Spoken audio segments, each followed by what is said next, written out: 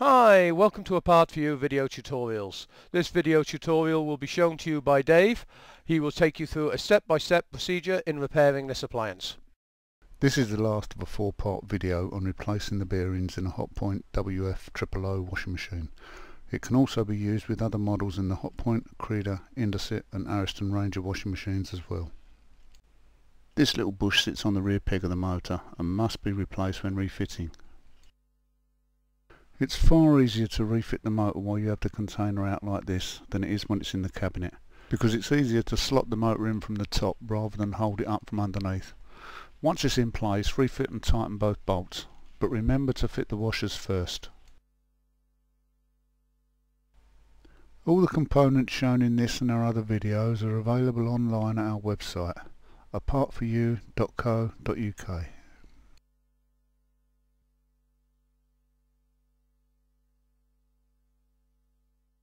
Make sure the plastic bushes that hold the springs are still in the cabinet and container, otherwise the springs will just wear them away and make a horrible noise while it does so. Both springs are the same, but one fits into the container facing one way and the other faces the opposite direction. This is so that the top hook on either spring faces outward.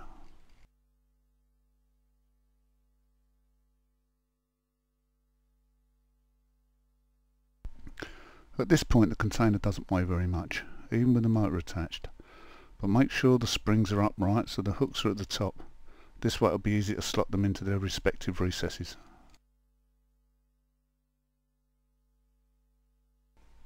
The spring retainers just push in and lock into place.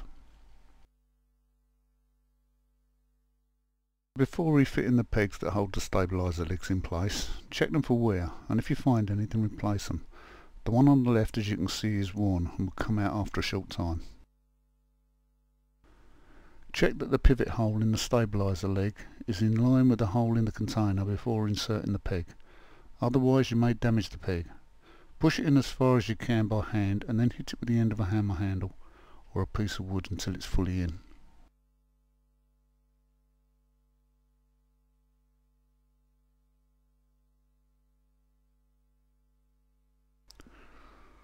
The legs are not like suspension units, they don't contain springs or hydraulic fluid. As you can see, they're just two separate units, one inside the other. Hook the front weight on the location points on the bottom of the container, then fit and tighten the 3 bolts. If possible, try to locate them in their original threads and don't over tighten them or you could strip the thread.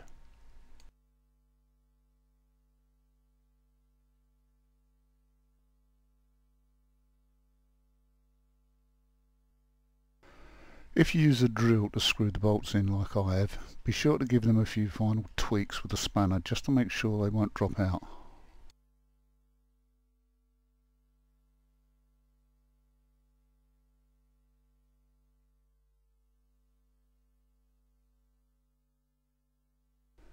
If you remove the metal shims, then replace them before you fit the top weight, and as with the lower one, fit the bolts in their original thread, but don't over tighten them. All the parts used in this and other videos are available from our website at apart4u.co.uk. Just enter your model number in the search bar on the site and you'll get a list of parts for that machine.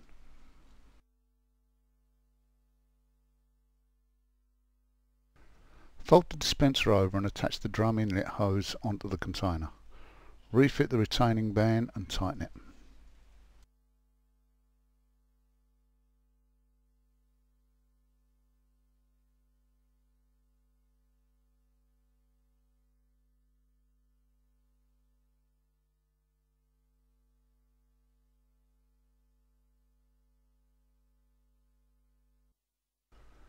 You can now hook the front panel onto the 2 nylon latches either side of the cabinet front. Make sure you haven't caught any wires in it before fitting the top screws. Now fit the 2 lower ones before replacing the kick strip, which just pushes on.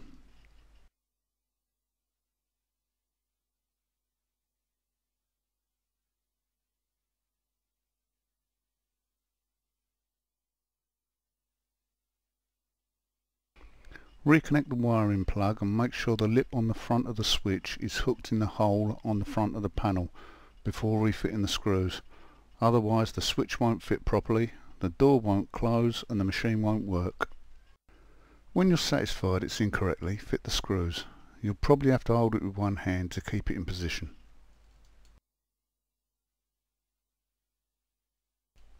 Feed the seal around the front panel so that it's even before you start fitting it, otherwise it will go on wonky. The inner lip on the seal fits into the upturned groove around the door opening, which is held in place by a retaining wire.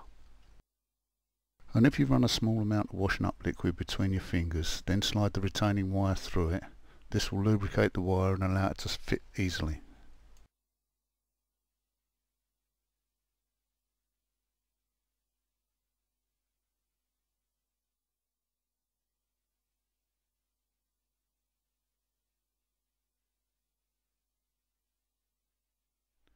Reconnect the module and refit the fascia panel.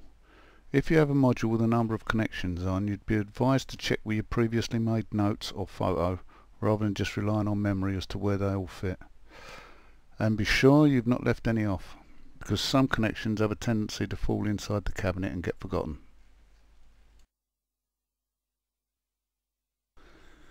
The dispenser sits inside the drawer opening, so line it up properly before fitting the screws, or the drawer won't fit all the way in when closed.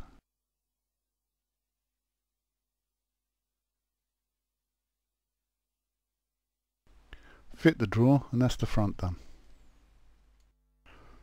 On this model the socket on the motor contains one extra vacant position and it's possible to put the plug in wrongly, so check that the wires on the plug all fit on the terminals in the socket. Now connect the earth wire.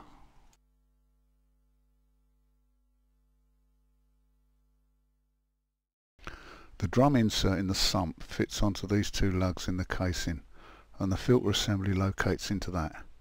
The ball float in the filter is there to restrict powder from entering the pressure chamber, so make sure the sump hose is on properly before tightening the Jubilee clip.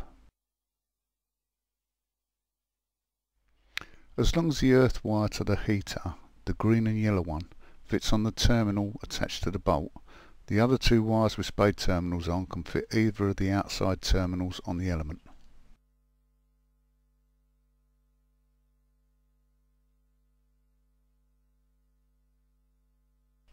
The thermistor plug only fits one way in the housing, and this one is held in place by a little spring tab. Don't forget to resight the pressure hose in the two clips on the container, or you may get a tapping noise later on as the pipe hits against the cabinet when it spins. The belt on this machine was worn, so I'm replacing it. You may wish to replace the belt with the container out. It would be far easier, but I'm fitting it with the drum in place. Although I have fitted the container back to front just to show how easy it is to fit a stretchy belt. Loop the belt over the main pulley and put two cable ties around them to hold them together.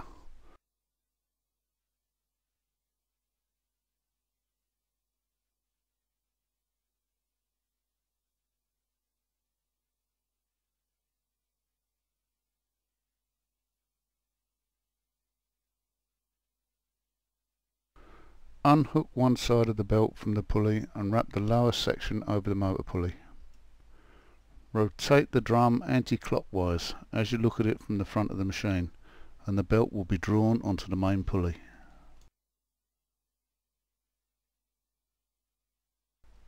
When it gets to the cable ties they'll just break off. All you need to do now is align the belt with the motor pulley.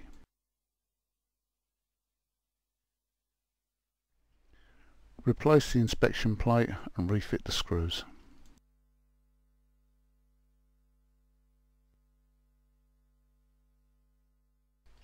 Replace the top and the machine's ready to be water tested.